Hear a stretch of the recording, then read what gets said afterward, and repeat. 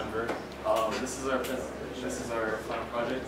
We decided to go with making a guitar distortion pedal because it was an idea that interested both of us a lot. Who plays the guitar, and unlike a regular presentation, it's going to be kind of a. We're going to talk about the kind of roadblocks we came across. Is there a lot of roadblocks? Yeah. So the concept, our original concept, was actually to make a full digital guitar amplifier. The initial problem with that was that we couldn't run our analog digital converter, modulate the signal,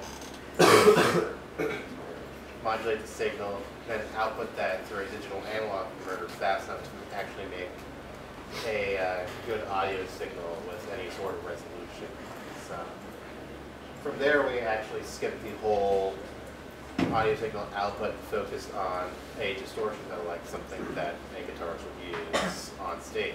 That just goes in between the guitar and the amplifier.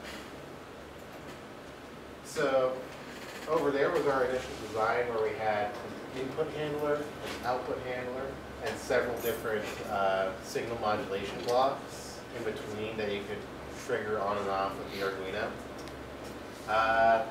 This is what we have right now, and actually that isn't working. It's broken, and we're not quite sure why yet, and we'll get to that in a minute. So the guitar output impedance is really high, and the guitar analog signal is a voltage signal with a really small current. So we decided to input that signal through an input handler, through an amplifier, and that resistant network will buffer the current. It also, what it does is it DC biases the audio signal to negative 4.5 volts, and the rest of the circuit runs from a 0 volt ground and a negative 9 volt supply voltage. So this biases the audio signal to right in the middle of that, so it can be amplified or clipped with the rest of the circuit. So that is the distortion block. It's an amplifier with two diodes that clip the top and bottom of the audio signal and then amplifies again for distortion. And the reason that's not working is because we burnt out. We believe something is damaged on the board that messes up the reference voltage, so it's not actually in between the supply voltage. It's, I believe when I tested it, it was sitting around negative 5 volts rather than negative 4.5. So it's unevenly clipping the signal. It doesn't sound good. Here's a delay block that we tried to implement. We initially meant to implement before. This basically what it would do would just clock a single signal with two different clocks and delay that signal by 30 seconds. And output that to kind of get a delayed sound. But we couldn't find this chip. It's a rather old chip. It's called a bucket bridge delay. Bucket Brigade. And it was $15 on eBay. That's actually $30 on eBay. So that was another thing. It was kind of hard to order.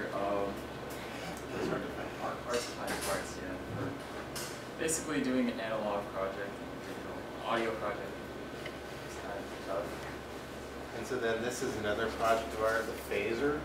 And this actually, we aren't using most of this. This is a low frequency oscillator, which we were going to use the Arduino and a PWM to actually replace that.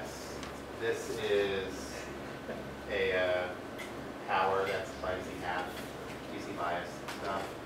This is a low pass input filter. So really the only thing that we actually needed to make was this cascade of op amps that form an all-pass filter and combines a clean signal with a phase shifted signal, so it's in and out of phase with itself. And the problem with that circuit is, if you see here, there are a bunch of 100K resistors all over the place in here and a lot of op amps that actually drew a lot of current, too much current to work with the input filter, the output filter, the half wave generator, and actually I believe that's what damaged our circuit.